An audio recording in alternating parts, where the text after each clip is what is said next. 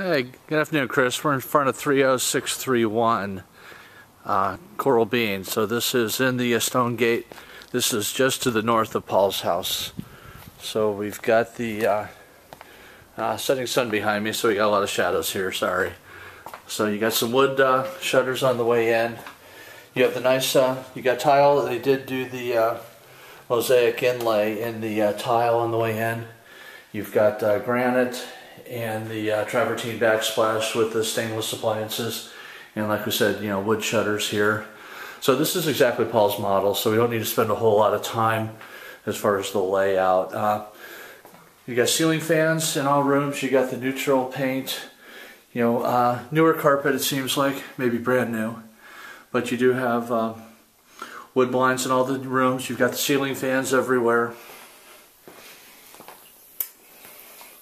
Here's secondary bath, the third bedroom, the garage.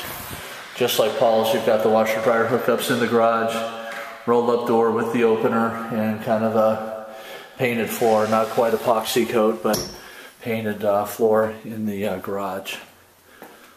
So it is nice, you know, two-tone paint with the baseboards. Here's your view outside. Here's the master. Just like Paul's, you got the walk-in closet. You got another mosaic in the tile down there, single sink, and then the tub shower combo. So, I mean, the main concern for you guys would be outside. So, you have the built-in patio cover. You got the ceiling fan up here. As you're overlooking the first tees. So I don't know if you played Johnson Ranch while you guys were here, but you do have the lake right back out here. So, almost a little duck pond. Just right back out here.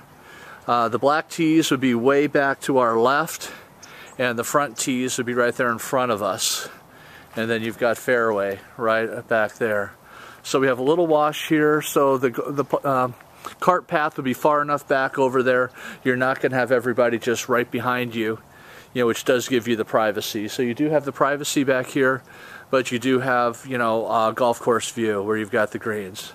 So anybody playing on the front tees is not going to be any concern, but you can see if they were teeing off back from the blacks further back, this is a little bit of slice range.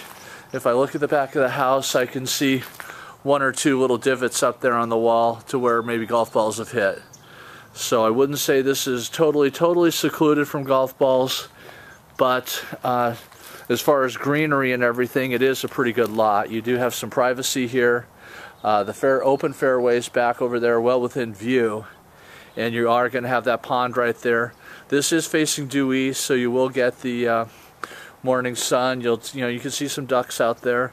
So with the migration, you'll definitely see some water foliage and stuff out there at the lake. So everybody playing off the short tees would not be a concern, but anybody hitting the long balls, there is a slight concern for it. The house doesn't look too beat up. Compared to like the Shannon golf ball property and stuff, this really doesn't have too many golf ball holes compared to some. But that's it for now. We'll get it sent out to you and take a look.